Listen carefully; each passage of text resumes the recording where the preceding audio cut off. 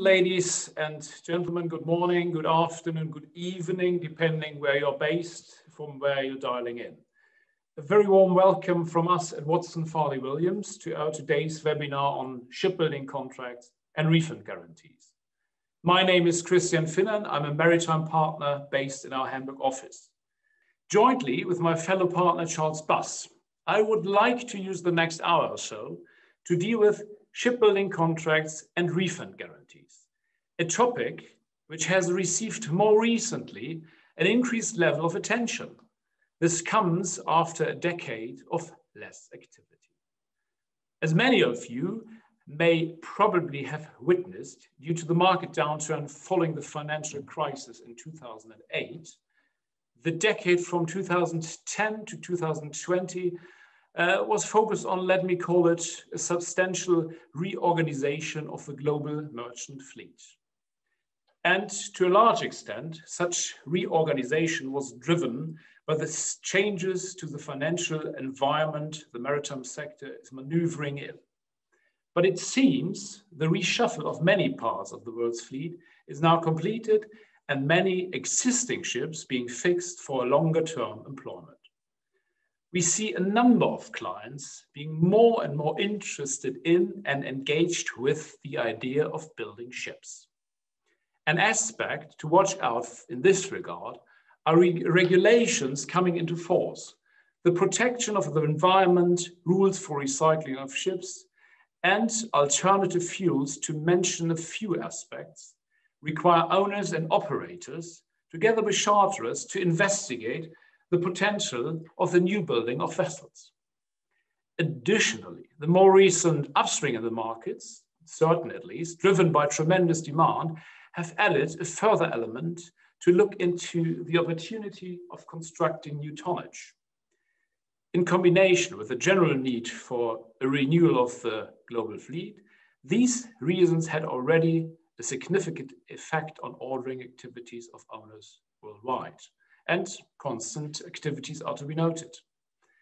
This changing landscape influences the range of stakeholders and market participants, not only owners, operators, and charterers, but also ship managers, investors, financiers, class societies, and insurers are touched by said developments.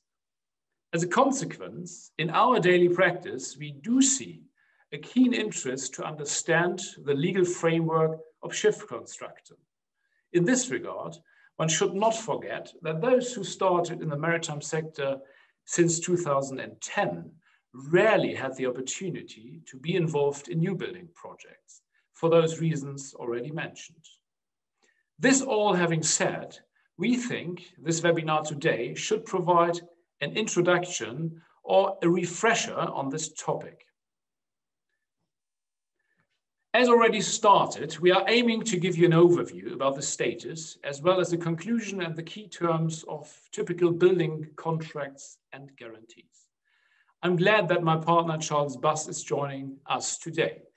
Based in London and a partner in the Dispute Resolution Group, Charles specializes in commercial, banking, and maritime litigation, as well as arbitration.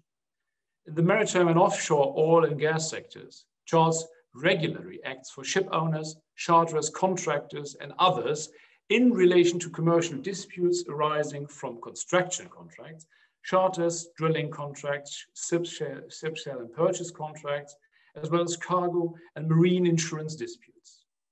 In the ship finance sector, Charles has acted for a large number of lending banks, syndicates, financial institutions in disputes, enforcements, restructurings, and insolvencies. It is worth to note that Charles has co-authored the second edition of the Law of Ship Mortgage, the industry most comprehensive English law textbook on the topic. Given the importance of refund and advance payment guarantees for a shipbuilding project, and based on the experience with contentious situations around the construction of ships and the demand for repayment, Charles is well placed to give us an overview on guarantees. As an hour is passing by quickly and we will only be able to touch the surface anyway, let us turn to the building contracts. As mentioned, after a decline in ordering of new vessels due to reasons stated plus more recent concerns related to the COVID-19 pandemic, we have seen in the first half of 2020, ship owners, at least in certain segments, have reasons to be more optimistic about their business and are keen to expand their fleet not only by purchasing second-hand vessels, but also by ordering new buildings. We understand from certain industry sources that around 40% of the ship owners will be very likely to purchase newly constructed vessels by the end of 2022. This positive trend seems at the moment focusing mainly on container ships, bulk and multi-purpose carriers, while the appetite for new building of ships in other segments, especially in the cruise sector, for some obvious reason remains rather limited and is expected to continue to be. Although it's fair to say that the cruise industry has driven ship construction over those years where the owners of merchant ships were rather passive. It goes without saying that orders for construction of merchant vessels are mainly placed at Chinese, South Korean and Japanese shipyards. Interestingly, given the demand for merchant vessels, German and other European shipyards, which have been rather active in the area of cruise, naval or yard construction, or have built special type vessels, are now looking into projects around the construction of merchant ships. If this turns into live projects, remains to be seen for the moment. Another important reason is the desire, respectively the need, to modernize the global fleet in order to comply with emission regulation requirements.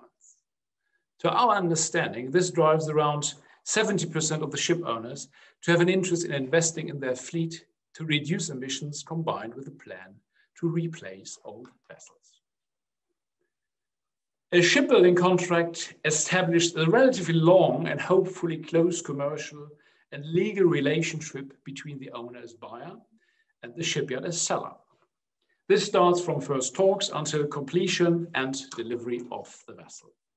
Therefore, negotiating and drafting a building contract requires care and diligence to ensure a solid position on the contract being at least one cornerstone for the success of your project.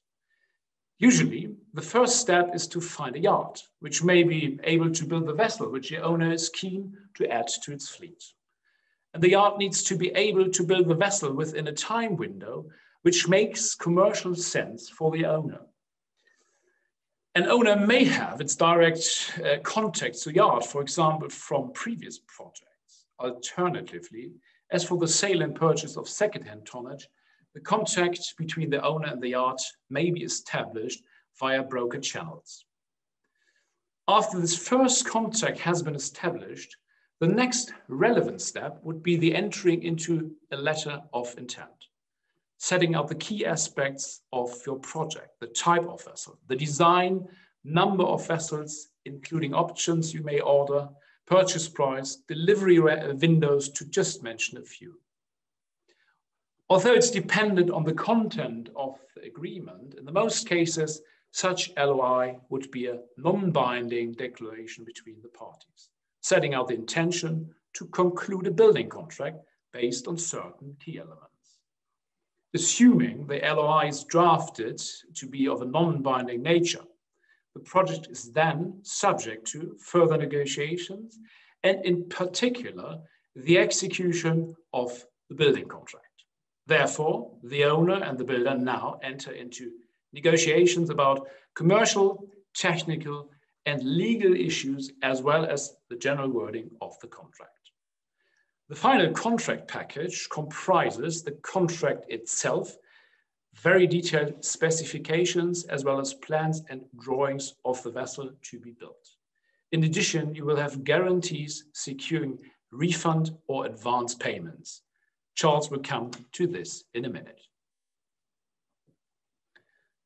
As you see on the list here, there are certain standard forms of building contracts which may be used as a starting point. Those have been developed by certain industry associations, as you can see, depending on the region. So you will find samples from Japan, Western Europe, Norway, or even a BIMCO sample. Many of the yards will have developed their own to a certain extent based on these samples. Not surprisingly, if you start looking, reviewing and negotiating your contract, the most of them are rather builder-friendly precedents. What you need in your contract in the very first place is a description of the vessel. This description is reached by the terms of the contract and a reference to the specifications, the maker's list and the GA plan. There is an interaction between the contract and these enclosures forming an integral part of it. Particularly for the specifications, maker's list and GA plan, technical teams need to review and confirm. It might be that you have an internal technical team or you hire technical consultants. Sometimes we have seen that lawyers could add some value to those, in the first place, looking very much technical documents. Your contract will then set out the basic terms of the vessel. As you can see, they have the main engine, you have deadweight, speed, fuel consumption, and many other things. We will see that a clear description is very much needed for other terms of the contract. You will have to agree on a classification, on rules and regulations. As an example, the future flag, because the yard wants to know for which flag the vessel is to be constructed. As a buyer, if you have already made a decision on your flag, that is good. Otherwise, at least try to add a term in the contract that you, under certain conditions, may change your flag. This could be linked to certain costs as a modification. Apart from that, there will be usually terms, and obviously you should keen to have on compliance with recycling rules, quality control, health and safety, and from a practical point of view, the marking of materials which are ordered and then stored for your particular vessel. The vessel is to be designed and delivered is the main obligation of the builder, quite obviously, and the buyer's obligation is obviously to pay the contract price.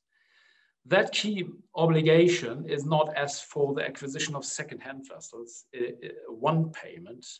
It's in certain installments. And you link those to certain milestones as the construction proceeds.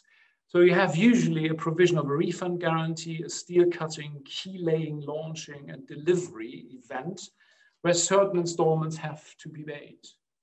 We see these days a 40% being paid before delivery in the pre-delivery phase, usually split in 10% portions, plus a 60% portion upon delivery.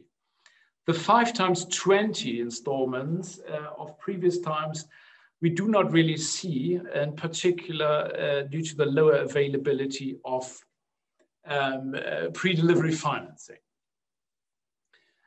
And once you have paid your installments, there is the risk of you lose your installments being paid because the builder is going in insolvency, or there is another reason for justified cancellation. So that is the refund guarantee topic we will see in a more detail from Charles. Another very important term, and I touched on that earlier, is the question of the delivery date for your vessel. Because if you order a vessel, you have probably already then, but maybe later, certain agreements reached with the charterer of your vessel. So laycans are to be met, as well as finance commitment periods you want to look after. In that regard, it's worth to know that you be very careful in having a difference between contractual delivery date and the actual delivery date. The reason is you agree on a time when the yard should deliver the vessel, and that may be different to the date when the vessel is actually delivered, because from that point in time, further rights and duties may occur. As you will see in practice, you always, in the most cases at least, there will be reasons for extension. These could be, to just touch on very high level, changes, modifications, and extras to design and construction, which we see when looking at a separate clause in the most contracts. It could be buyer's default. For example, you do not pay as you should, or you do not provide supplies and we will see later. Or of course, the force majeure the yard could raise. Directly related to delay, you look into liquidated damages in your contract. The main obligation of the builder is to design, construct, build, and deliver the vessel according to the building contract. This means, as I mentioned earlier, it needs to be in compliance with the description of the vessel and in compliance with the timeline agreed. You will see usually in the contract thresholds with regard to the speed, the fuel consumption, and the dead weight, in addition to the timeline as agreed. In case of non-compliance, after a grace period for delay or the thresholds exceeded, a buyer should be entitled to liquidated damages as per the contract. This means a US dollar, usually US dollar amount per day for delay or for decrease of a ton deadweight or percentage of knot speed or excessive fuel consumption up to a certain cap of total liquidated damages. In contrast, the parties may also agree on an increase of the purchase price if, for example, the vessel is tendered ready for delivery prior to the actual contractually agreed date as an incentive to the builder. On the timeline, the most common cancellation of a contract is the delayed delivery. This right to cancel may occur after a certain system under the contract. As indicated, there's always a grace period, usually 30 days of delay, which do not cause anything. It's the right of the yard to use the 30 days. Could be more, could be less, but that is the usual time you get as a yard. Thereafter, liquidated damages kick in. For example, for the next 180 days, which would lead, as per description, to an adjustment of the contract price in favor of the buyer. Once having looked at permissible delay, we look at that on the default system. The cancellation right may occur after in that example, 210 days, where the buyer can cancel. Very important is, before you cancel, carefully calculate and consider what has happened to your project, because the premature cancellation could be a repudiatory breach by the buyer, which would give tremendous rights to the builder. So bear in mind that there is an ordinary delay the yard may have the right to take.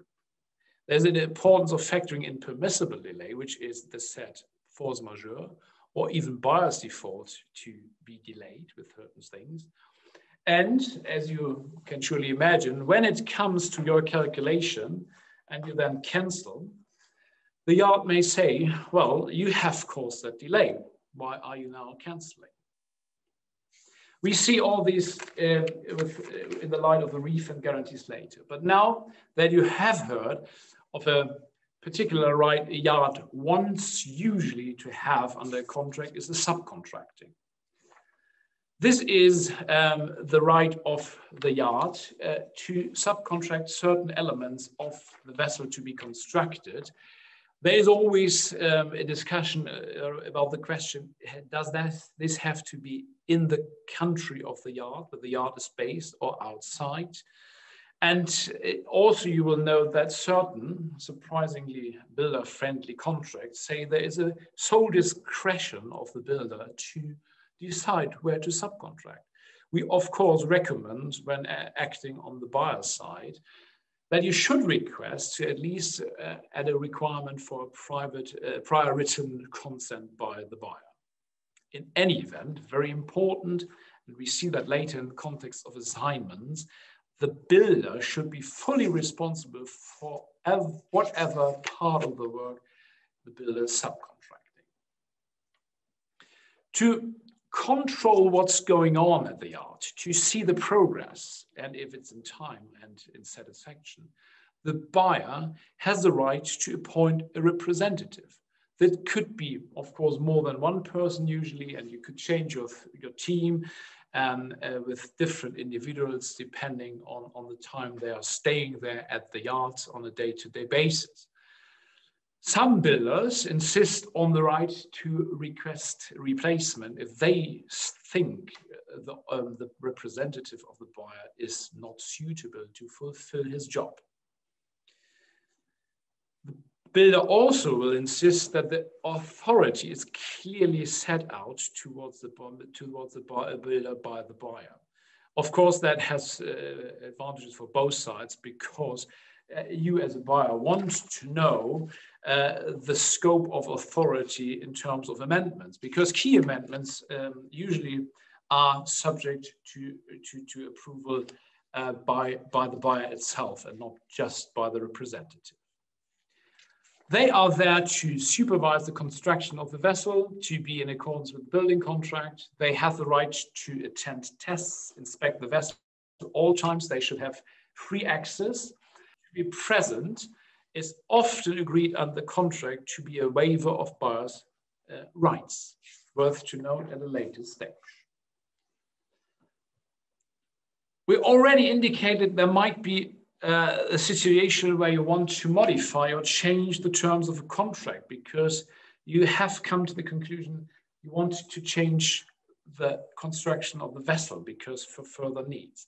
I think here on that point, you always have to differentiate between the must-haves and the nice-to-haves. You will always look into the rules and regulations which apply upon signing the contract. And of course, they may change over time. And depending on your position on the negotiations, the most regular situation you're ending up will be, if there is a change, you have to notify the builder and you have to agree on that change, usually against an adjustment of the purchase price. You can try to negotiate better, but that might be difficult.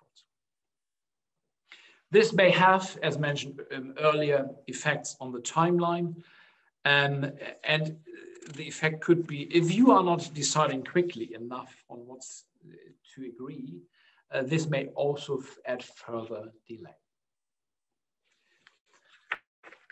An aspect of relevance is also there are supplies to be provided by the buyer. So those supplies are something you have to hand over, if you are the buyer, to the yards that they can complete the vessel, complete the construction as agreed in the specification. To meet the building schedule, you have to be in time as per the plans. The buyers have to provide the builder with the instructions, test reports, as an advice, how to install the supplies which come out of the sphere of the buyers. Again, any failure here could result in an extension of the delivery date. The builder is not responsible for quality, performance, and efficiency, as this rests with the buyer, but he has to store and safekeep those items at his premises. We are getting closer to a completed vessel. We're making good progress. We are now having the trial runs and the completion. These are the decisive moment where the representatives of the buyer and the classification society will use the vessel for this trial run to see if the vessel is completed in compliance with the agreed contract and specifications. There will be in your contract a very sophisticated scheme for notifications, when to attend. And we will also here see most likely the right of the builder to say you have waived the attendance rights because you didn't appear. So that is of course to protect the builder, that the buyer cannot delay the process by simply not appearing, but that is obviously a typical example for a very, very builder-friendly term.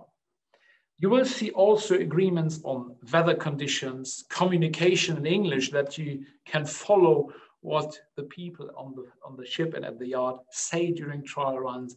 Consumable stores may be already provided by the buyer because he has certain requirements for bunkers and loops. When this has all been done satisfactorily, there is a technical acceptance of the vessel.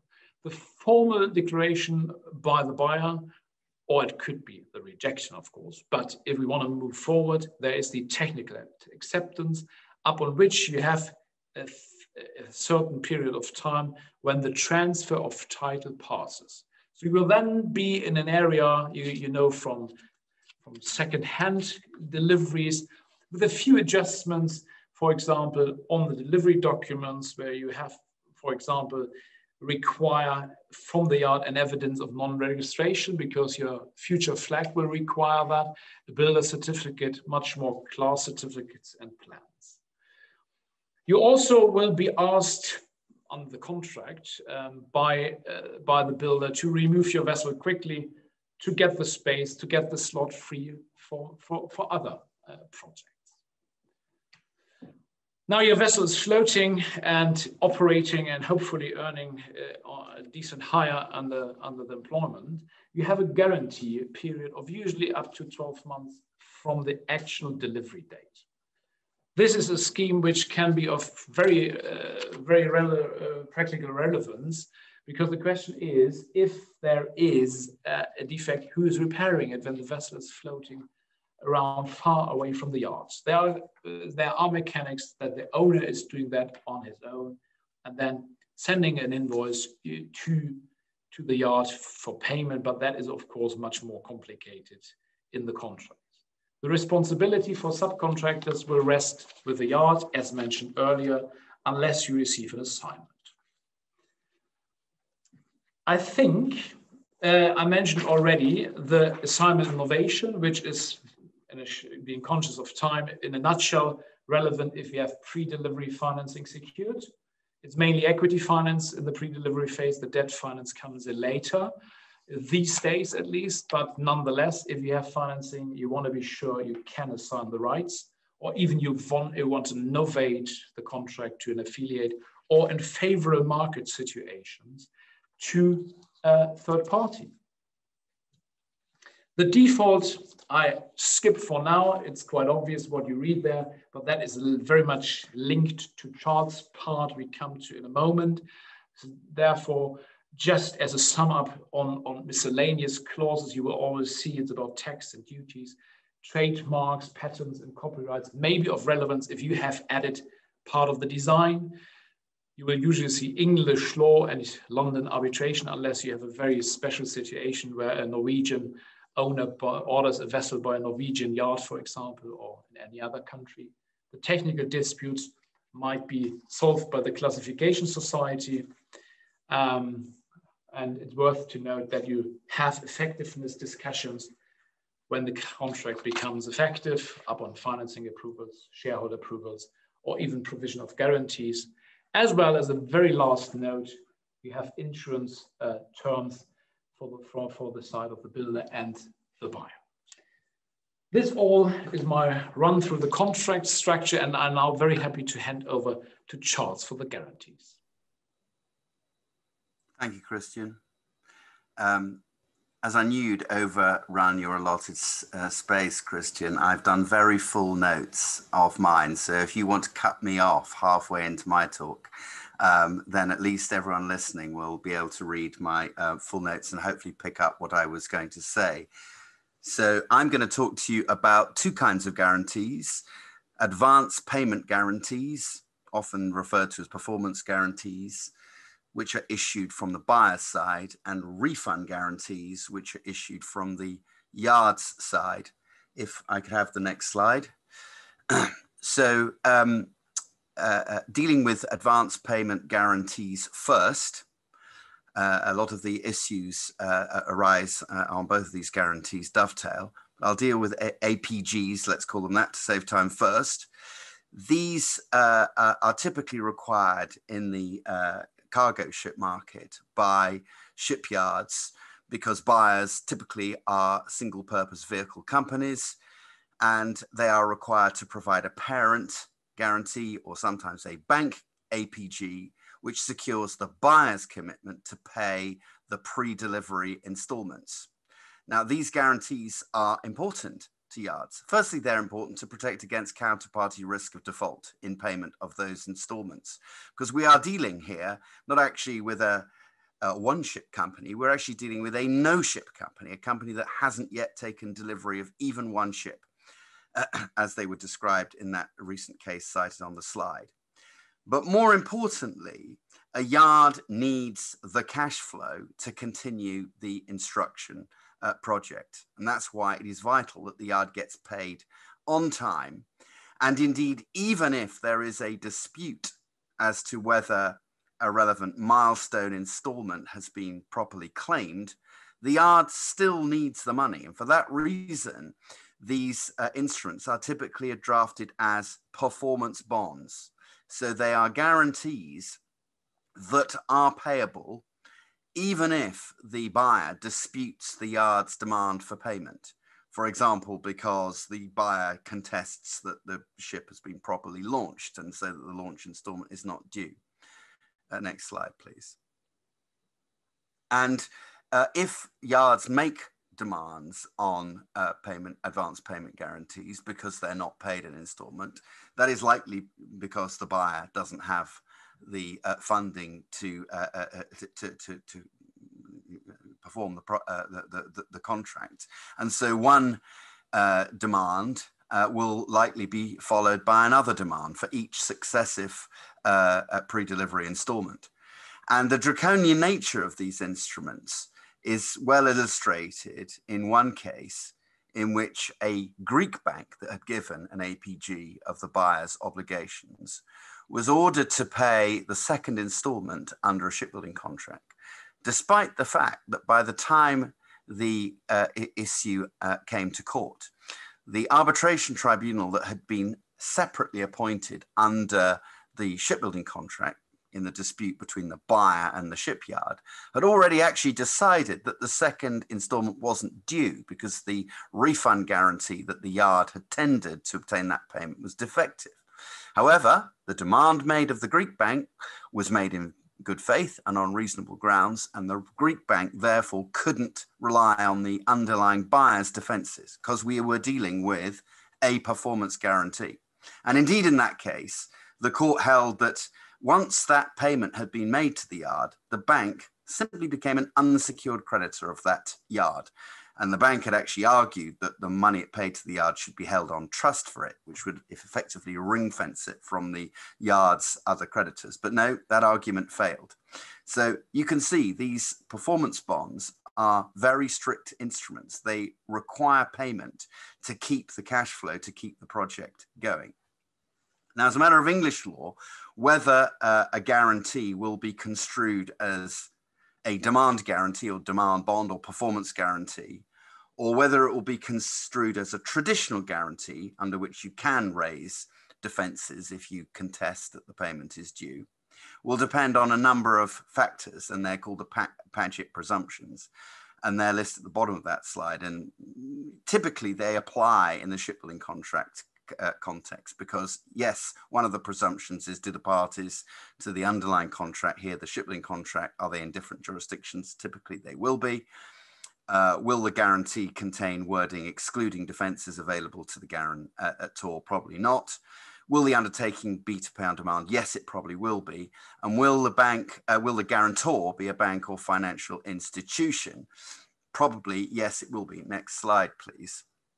Although in the shipbuilding context, this has been widened. So, for example, refund guarantees and indeed advance payment guarantees are sometimes given by insurance companies, and that's held not to be a problem in terms of construing these instruments as demand bonds. And indeed, in the recent Shanghai shipyard case, we were dealing simply with a parent guarantee, but the judge rightly observed that this was a substantial parent entity And that ultimately you could say that a well-resourced and reputable trading company in an accessible jurisdiction actually gives better protection to a shipyard against counterparty risk than a bank, possibly with political affiliations operating in an undeveloped jurisdiction.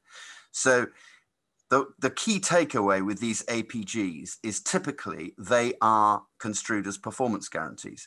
Now, when buyers come to review a draft shipbuilding contract, they will usually append Annex 1, there will be the performance guarantee, and Annex 2, there will be the refund guarantee. And the typical buyer wording that buyers try and negotiate into to their own parent guarantees is to include a paragraph that says if the guarantor, if there is a dispute under the shipbuilding contract that's been reviewed referred to arbitration, that will entitle the guarantor to withhold and defer payment until an arbitration award has been made. Now, sometimes yards agree, not often, but sometimes yards agree to those words being included. Well, what's the effect? Because you have an instrument that looks very much like a demand bond, but it has this strange paragraph sitting in it that says, well, if there's a dispute that's been referred to arbitration, we don't have to pay. Well, the courts have reconciled these because they've seen these words apparently sitting uncomfortably together on a number of occasions. And they simply say, well, if by the time the demand is made under the guarantee, no arbitration has been commenced, then you've got a performance bond, then you have to meet the demand. But if it hasn't, then you've got a traditional guarantee. So the key point, the key takeaway for a buyer is if you do get that wording included, then absolutely make sure if you dispute a payment that you immediately refer the dispute to arbitration, because that will then defer the obligation of your parent to meet a demand under the guarantee. And of course, in that case, the buyer had neglected to do so. And as I've put in the slide, the yard's unlikely to want to score an own goal by itself commencing arbitration, because that will just relieve the guarantor of its obligation to pay the installment. So next slide, please. I mean, I'll try and race through this very quickly. Our experience recently is that although Far Eastern yards typically do ask for advance payment guarantees from parents, they may be relatively relaxed as to how substantial the guarantee they get is. And indeed, in some cases, I've even seen guarantees being offered by an entity which is simply an intermediate parent whose only assets are its shares in the SPV buyer. But that obviously has been enough to enable the yard to tick a box and say that it's got a guarantee. And that has some logic in the sense that if you're paying at least 30%, at least 40% of the price up front, the yard is in effect secured by the advance payments that it gets from the buyer and the the value of the partially completed hull that it's sitting on. So there may be scope to negotiate out the requirement for an advance payment guarantee, or at least to negotiate down the creditworthiness of the entity that offers the guarantee. And I say this bearing in mind that getting such guarantees out of traditional lenders since the credit crunch of more than a decade ago is now very difficult. Banks are very unwilling to provide these instruments unless they get very substantial additional security from the buying entity. Can I have the next slide, please? So let's move to refund guarantees. Refund guarantees secure the buyer's right to be refunded its prepaid installments when it cancels for builder's default. So we're talking about delay in delivery, possibly excessive force majeure delay, possibly failure of the vessel following completion of sea trials to meet the technical requirements, total loss, or possibly yard insolvency. Now, of those defaults, by far the most common are delay in delivery and, to a lesser degree, shipyard insolvency. I mention shipyard insolvency also because the usual form of shipbuilding contract will not give a buyer a right to cancel if the yard goes insolvent. Typically that right has to be expressly negotiated in. And even if it is negotiated in, it is unlikely to cover corporate rehabilitation processes which fall short of a liquidation process. And so whilst we have seen yard insolvencies, and Far Eastern yard insolvencies are becoming more frequent, very often they are not, they are a Chapter 11 or, you know, a debtor rehabilitation type of insolvency rather than a winding up. Refund guarantees do not secure buyers' claims for damages if a buyer terminates the shipbuilding contract under its general legal rights, or buyers' claims for losses over and above the refund of the sums that have been prepaid by the time of the cancellation, plus interest. So they don't cover the buyer's supervision costs, costs of its buyer's supplies, any accrued liquidated damages, and consequential losses such as lost charters or charter earnings, or indeed the buyer's finance costs.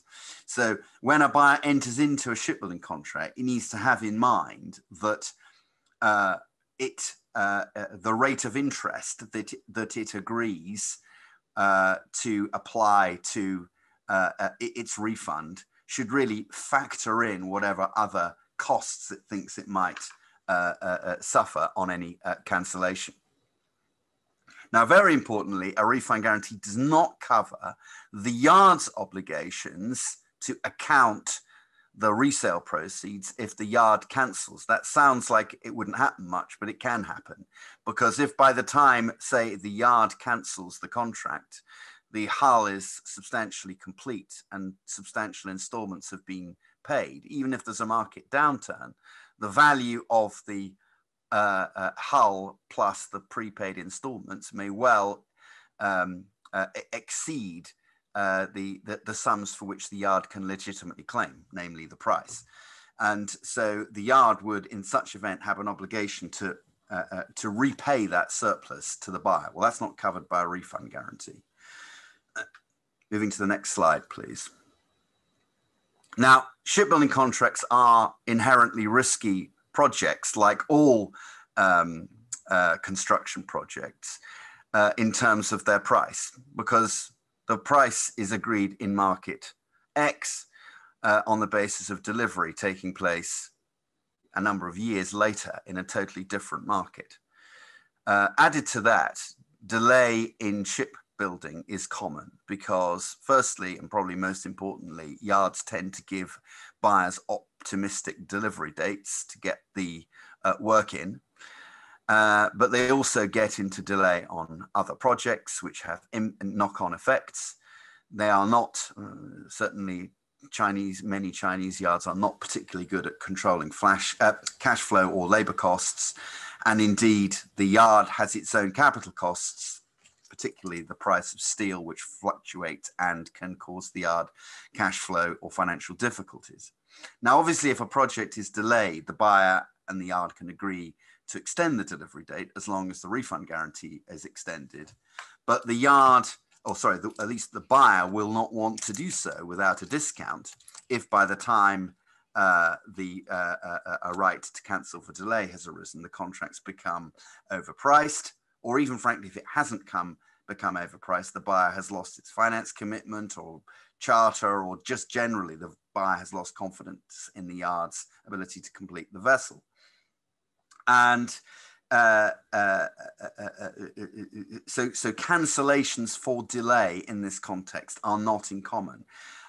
Likewise, shipyards do go insolvent, and we have seen them increasingly enter into formal insolvency and corporate rescue processes. So we have been involved in a number of buyer cancellations in the event of yards filing for insolvency processes in China and Korea in particular. Now, if you don't get a refund guarantee, what's your alternative? Well, if you don't have any security, then every time you make a payment, you're obviously an unsecured creditor of a foreign, usually shipyard, which is far from ideal. You could, as an alternative, take a mortgage over the hull under construction, but these arrangements are fraught with difficulty. Firstly, and probably most importantly, the value of the partially completed hull on any cancellation is likely not to be more and likely to be substantially less than the value of the installments that you've prepaid. Possession is 9/10 of the law, and the yard will retain possession of the partially completed hull. So moving it may be difficult, you may face resistance, and it may just be impracticable and disproportionately costly. Even if you get a mortgage, the risk of that security being avoided on a yard insolvency, if at the time the yard granted that security, it was later deemed to be insolvent, is not insignificant.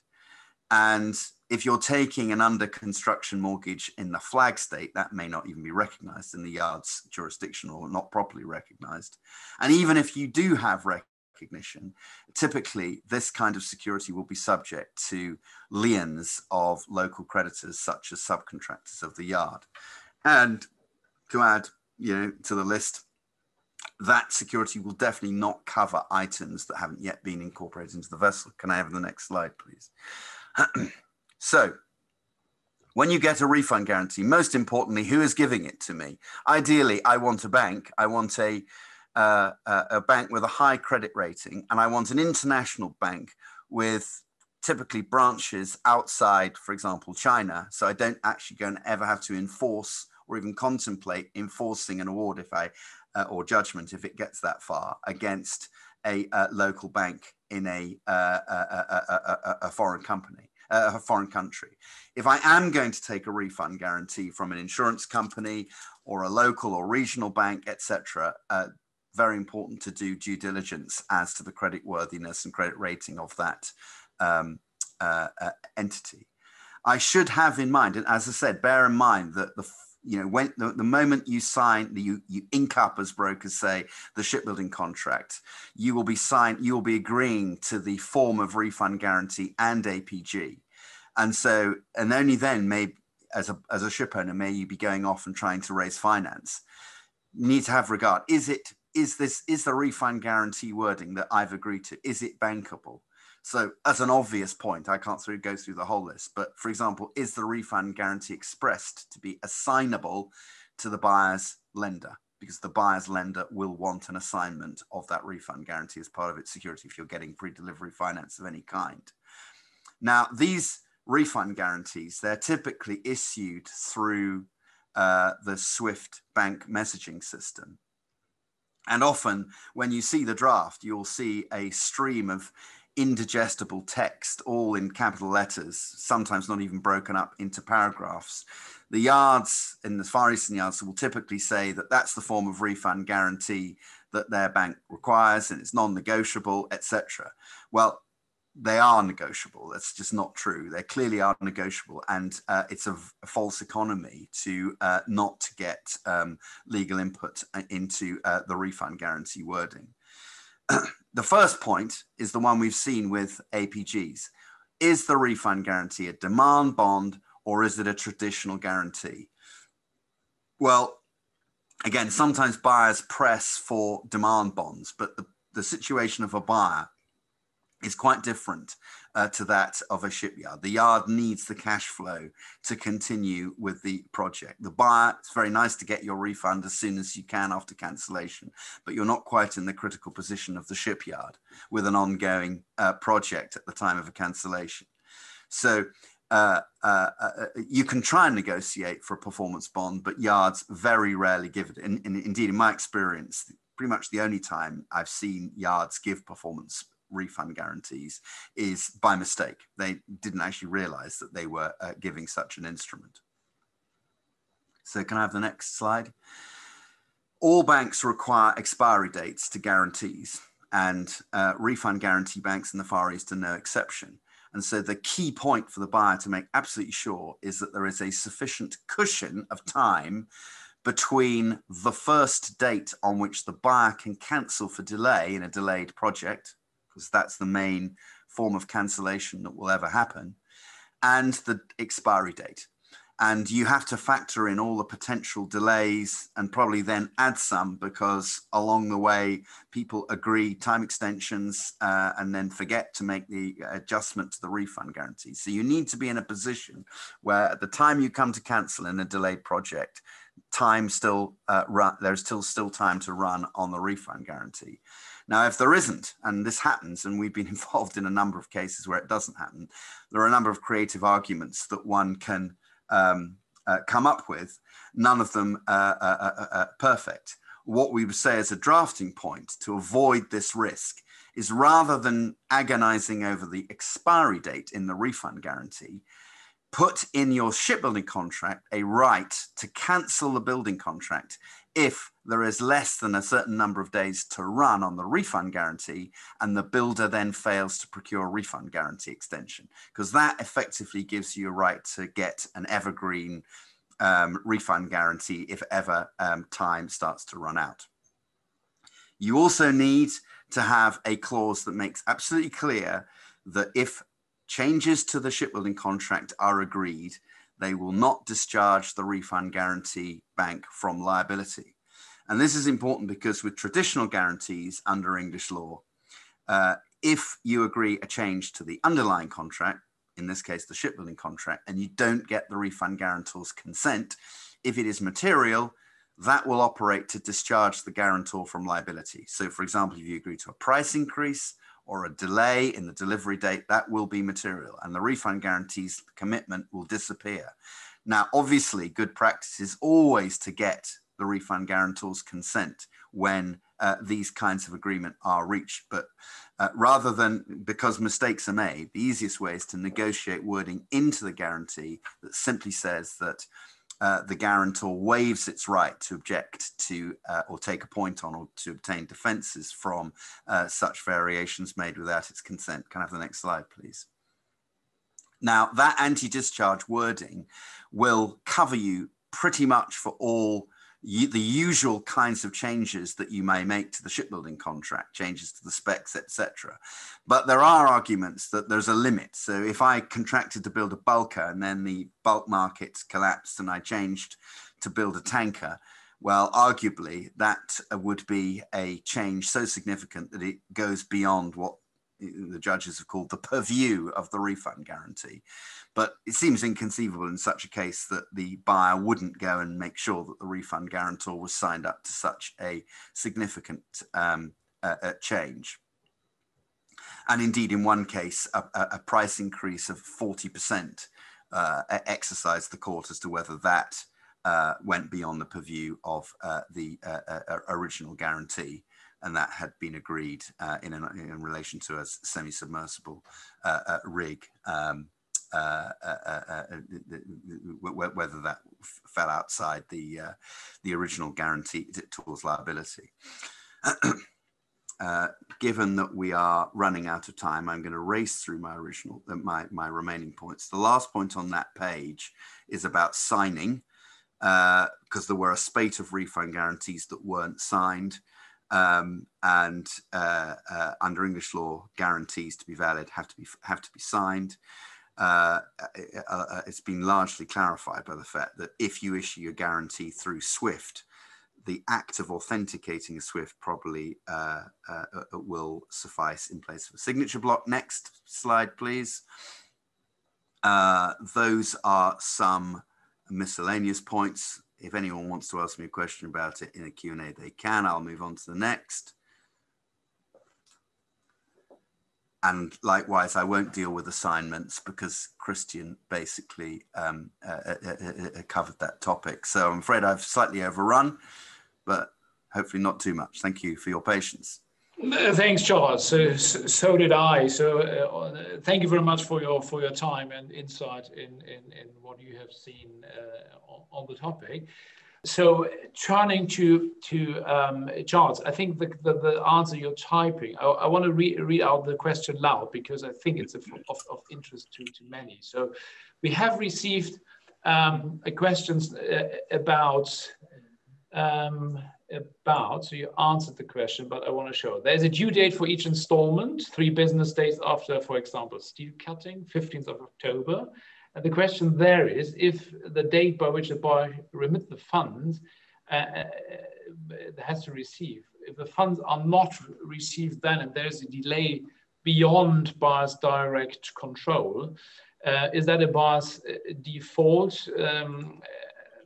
So you're already answering it, but that the people can say, maybe you can answer. Christian, why don't I answer it? Please, for everyone's benefit. I mean, it's an interesting point. Under English law, a payment is deemed made when it is received, and not when it is paid. And when you are paying a Chinese yard, for example, in foreign currency, dollars, and you're remitting from, for example, your Greek bank, so the money is going through clearing in New York and eventually being credited to the yard's account in China, typically the yard will not receive your payment for at least one banking day, and quite often 2 or 3 banking days. And I've actually had a case where, well, I've had a number of cases where when it comes to agreeing the liquidated damages, the yard will come up with a list of the days on which it received the pre-delivery installments, and they will claim automatic permissible delay for the 3-day or whatever period between each of the the payment demands that they made and the dates on which they actually got the funds in China. Because typically shipbuilding contracts say that for every day of delay in payment of any of the pre-delivery installments is permissible delay. So that is delay that goes to reduce the yard's liability to liquidated damages. Yeah. This often comes and the first time the buyer even becomes aware of the fact that there'd been any delay in the banking system is when it comes to ask to receive or to deduct from the balance on delivery. It's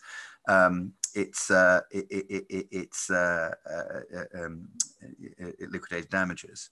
Oh. So yes, in answer to that question, I would say, yeah, at the end of that, there's nothing one can do about it other than pay as soon as possible. Sending early. Send early, and also have in mind every day I delay, even if the contract, even if, for example, as typically these shipbuilding contracts will say that you're only in default and the yard can only actually cancel if you fail to pay, let's say, within 7 days of a default notice. Well, some buyers take the view, okay, well, as long as I pay the installment before the default notice or before the yard, as long as I avoid a risk of cancellation, then I'm in no particular hurry to pay. Well, that's right in one sense, but remember, every day you don't pay, you are losing a day of liquidated damages in terms in the event the project becomes delayed. Yeah, no, absolutely appreciated your answer. I think on the next, I think the next question, just to see that we can tackle a few, that there was a question if power cuts in China affecting productivity of shipyards, the force majeure event. My most recent shipbuilding contract we brought to signing, in fact, explicitly said that the electricity provision, if cut off, would be a force majeure event. I'm not sure if you have any specific other experience with that question on electricity, but I think most likely it will be. Christian, it is in Far Eastern building contracts, prolonged power cuts are always a force majeure event, and they do happen. The issue that I see from the dispute side when these are claimed is, of course, the buyer's supervisory team will be sitting there at the shipyard saying, well, we didn't see any interruption in the work. And of course, depending on your contract, but typically it's not enough for the yard simply to say there was a power cut. The yard has to show the consequential delay to progress. And depends whether, quite often these power cuts are happening not at the yard site, but somewhere locally where there is a subcontractor working on something, and one has to be vigilant as to whether the relevant power cut actually stopped work. And my own sense is that the best evidence is your site supervisory team. Indeed, the best evidence I've seen is where the site supervisory team goes and takes timed, dated videos of the work that was going on the day that the relevant force majeure was claimed. Yeah. Okay, that goes into a lot of details if you're not there, but thanks for that. I think there is one question: what happens if the refund guarantee is not issued within a specified timeline? If buyers can cancel, I think we touched on that briefly in terms of effectiveness. I think you can combine the effectiveness of the contract with the provision of the refund guarantee. So if the refund guarantee is not being issued, the contract as such becomes not effective, which you should combine with a drop dead date until you can walk away. And otherwise, if that is not subject to effectiveness, it would be a default to cancel the contract, right? If the refund guarantee is not provided. Different contracts approach this question differently. What I can tell you that English case law establishes that if a yard signs a contract with you and then the market moves up and the yard decides, I don't really want to stick with that commitment, so I'll just make sure that I don't get a refund guarantee for this because I'll resell the slot to a different buyer for a better price in the improving market. Were you to have evidence of that, you could sue the yard for damages. And in one case, a buyer successfully did. So yes, it is true that shipbuilding contracts typically say that until the yard provides the refund guarantee for the first installment, the contract is not effective. But that doesn't just give the yard a free option to say, okay, well, if the market goes up and I can resell the slot for a better price to somebody, I'm free to do so. The court will imply a term that the yard has to use effectively its best endeavors to get that refund guarantee. Sure. Okay. Now that's understood and satisfies. I think at least the expectation that they cannot simply walk away by not providing the refund guarantee. Mm-hmm. I think the best would be we answer all your questions. We have a few still open. We answer those by email, but having invited for an hour and in respect of all your schedules being busy, I guess. May I thank you all again that you have taken the time. Thanks to Charles again. I think you and I will be absolutely happy to catch up with you on this topic afterwards. So feel free to call or email us. And apart from that, stay safe and healthy. And I hope we see and speak soon. So all the best to everyone and goodbye.